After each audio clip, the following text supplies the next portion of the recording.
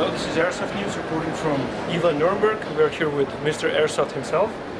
So let's start with a few questions. We have been following the progress of Cybergun through the years, and you have been steadily increasing your market share primarily with new brands that you have been acquiring. And when did this first start with licensing? Thank you very much for your interview. I would say that the first beginning started a long time ago, first of all to create new consumer. When we started in the very beginning, it was in the show in between agricultural show or Foire de Paris, where the mass people were just discovering the first string pistols. But very soon we discovered that the suppliers in Asia, they do not follow the copyright regulation. Yeah. So as a result, it's not like Cybergun wanted to get licensed. It was an obligation by the law. And we mentioned this information to the factories in Asia, like the Tokyo Marui, that is a very long-term partner with us for more than 25 years now, when we started to sell radio control car at that time. And then step by step we inform the Taiwanese and the Japanese factory that is a need by regulation to make sure they have the authorization from Beretta, from Glock, from Gorazd and so on. But most of them, they ignore this information. The point of view in Japan particularly was we don't need that, because here in Japan the regulation is different. So of course it might be different in Japan, and why not? But the truth is in Europe it is impossible to use the brand or the design of somebody else without permission. So we started in 1995 and 1996 to meet with factories like 6 Hour, Colt, Smith & Wesson, Beretta, Walther, to ask permission to make the distribution of their products, and using this permission to offer in France and after that all over Europe. Okay. But I think the Taiwanese and the Japanese companies seem to be more approachable regarding this, and the mainland China companies have basically very little, if any, regard for any copyright. Is this the proper image that we get as the market consumers? The point of view of many Asia factories is they look at licensing like a cost, licensing like a tax. Yeah. In fact, in Europe, we do know very well that first of all, the copyright is the only way to keep our countries busy with employment, with business, with new ideas. We are looking at example on our hero in France, for example, might be Mr. Arnaud from LVMH, which is a luxury group now, #1 in the world, and one of the most important employment for the French country, which needs some industry. Luxury industry is working well with perfume, bags. When we look at the technology of the bags, which is an example, and ask your wife, why does she would be happy to have that $1,000 bags? Is it for technology reason? It's very doubtful. Okay, so you have been acquiring new licenses, and through the years we have experienced that the quality of our products that were sold under the Cybergun brand and under other brands has been steadily increasing, step by step. I would say that the right way to describe is a real partnership with the gun factories that are usually in the military business, and their job is to sell weapons for the defense of the country. Is very far from a standpoint of toys, which is our business, more or less. It's something that we just use for fun, like a car, like boards, or toys for boys. And you can spend $10 or $10 million in a toys if you like a luxury boat, for example. The concept is that we partnership with a factory, we ask them permission, but we cooperate how to set a right product at the right price according to their requests. Here we have the example of the Tanfolio. With Massimo, Tanfolio has been asking us to set this replica as best as possible.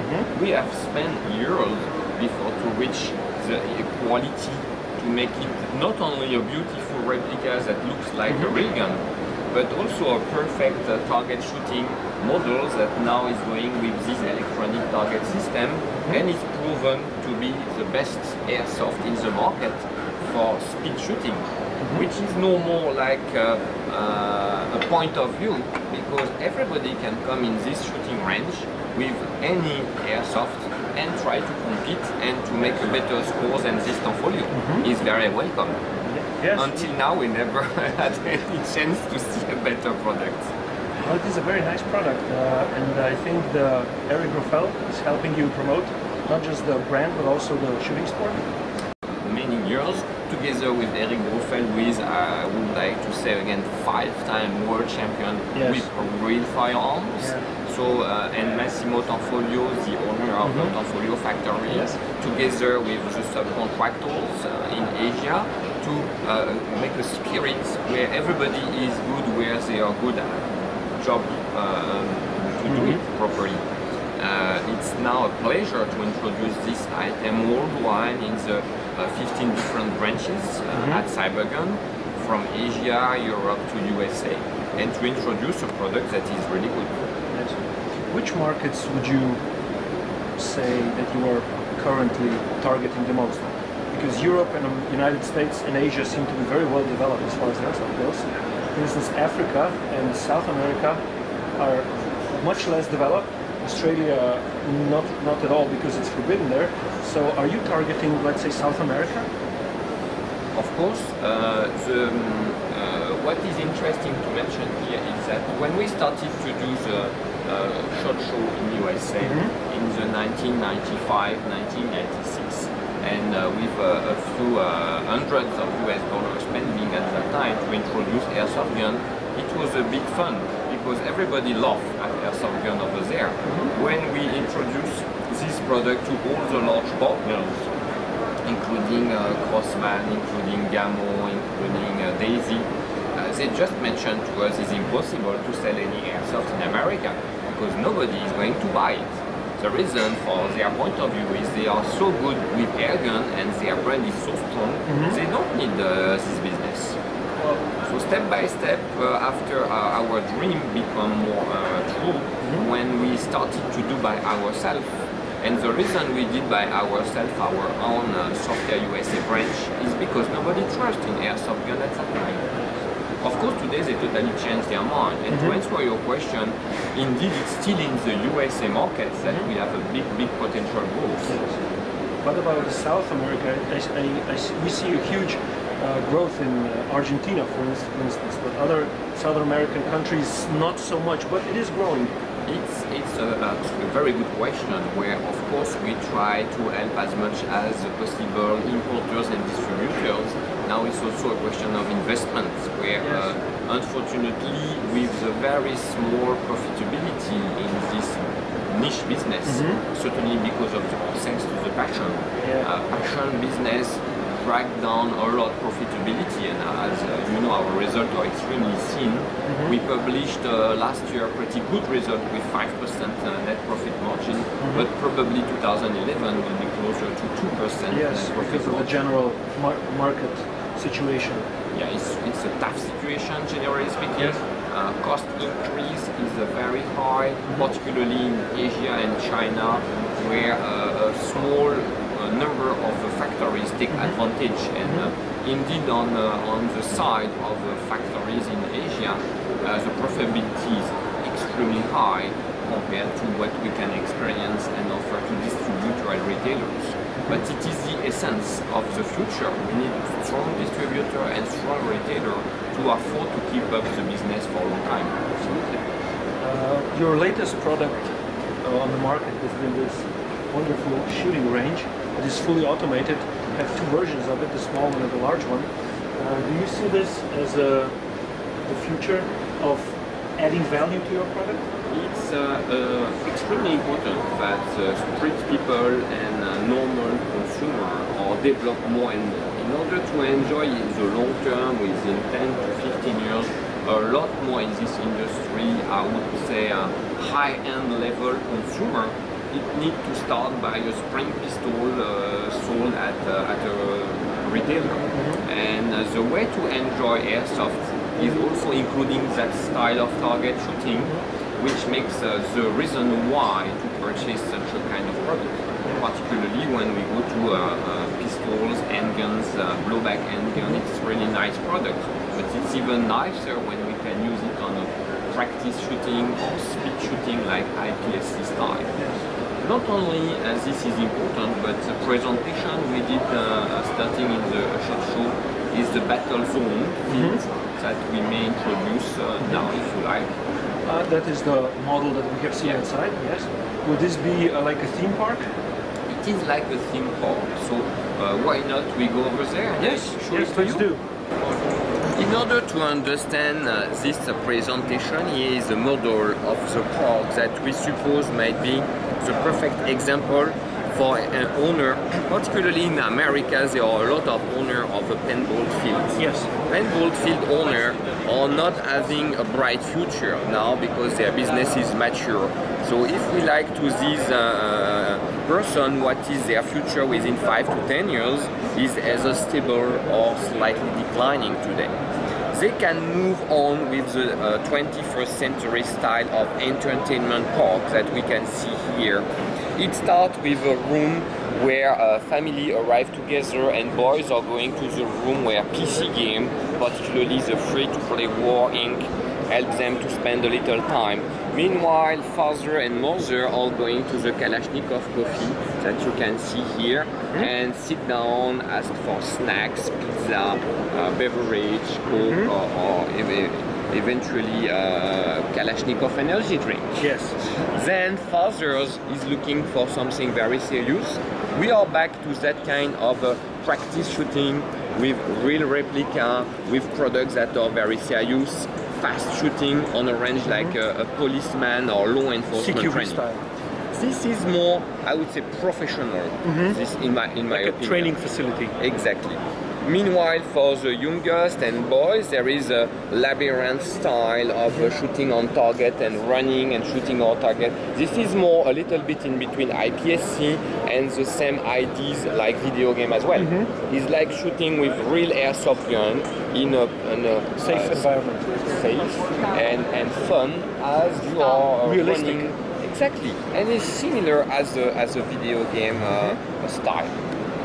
Once the 10 boys are ready to go to the CQB to make their party. This is exactly similar as a paintball style of having fun. The big difference is the paintball is a very messy, it's dirty, it's hurting because it's more than paintball usually. With airsoft we have a biodegradable goodies, it's very safe, it's less dangerous, it's not messy. And so much more realistic. More realistic because we use a nice product for adults. Nevertheless, for children, we are going to introduce a style of product that is totally politically correct, and even the boys are not so optimistic with the look of this product. It's necessary also to give in the hand of a fresh and young consumer something that is to get them started with airsoft. To start without any political issue. Yes. We do not give guns in the hand of boys, we give them a toy that looks like a toy. Yeah. Of course, if the father decides it's better to bring this home, it's a decision of parents. Yes, it's not yours. It's not our decision. So once this family and some friend and mother chatting each other around the Kalashnikov bar, at the end of the day they are going outside through the store, and in the store that is dedicated here with a complete service, with a warranty on the product, and once they have a selection of products that is also completely QC by Cybergun. Needless to say that Cybergun is the only one airsoft company with more than 20% employees of the group in China, Shenzhen and Hong Kong to control and to negotiate with factories in Asia to make sure it's 100% high quality. Nevertheless, we need service. Because those products are pretty fragile, I would say. And service is usually was the weak point of the whole operation, because from our point of view, if I look at it as a consumer, when I bought something, I have learned to repair it through time. But basically when a novice comes in and something breaks, if the service department is not well, the bad reputation goes to the manufacturer, not to the shop. Absolutely. And I will even say that the weak point today is a very good retailer with very good service in a given place is excellent for consumer. But once this consumer is going to another country to enjoy in the summertime in Spain or Italy or whatever, we will face the problems that nobody wants to service here. With the concept of BattleZone that we try to motivate investors and retailers to do this way and to use this service, indeed, whoever purchases at whatever BattleZone in Europe is going to have the service wherever he's going. It's like you purchase your car and you have a service for your car 1,000 kilometers from home. It will work exactly the same way. So it's going to be like a franchise? It is not a franchise in the sense we don't want to collect any royalties by the franchising. It's a much more open and much more cool system, but it's pretty similar. So you will be basically offering the concept to your partners, so they can copy the same layout and everything with your support, and then it's for them to run it, to operate it, and to profit from it. Yes, the investors will be the operator, but the whole architecture, concept, furniture, electronic target, all the system is supplied. Yes, Cybergun with the new B4S Brain for Solution range is going to manage with dedicated person from A to Z. What would you estimate for such a operation to be worth it, and for the beginning, for someone who would be interested in something like this? This complete presentation is an investment in the area of 350,000 euro. This says 700 square meter size.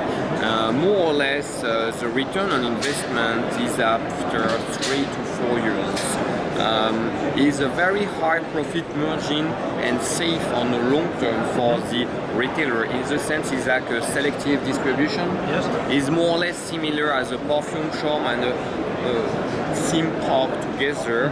So it's either to give like investors in a bowling or investors in a karting.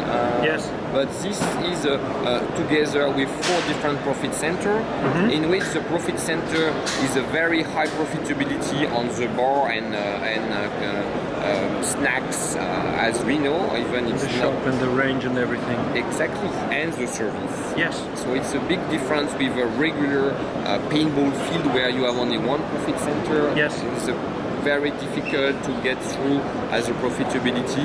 It's much more safer, and also it includes a lot of possibilities like birthday party for the youngest, where we can even invite very young consumer with water gun if we don't want to go with anything too difficult, and also with a young male, 20-25 years old, university play in the evening, or a lot of other possibilities. Or maybe even presenting of new product for a brand that you have license for real weapons and stuff like that, or for tactical gear.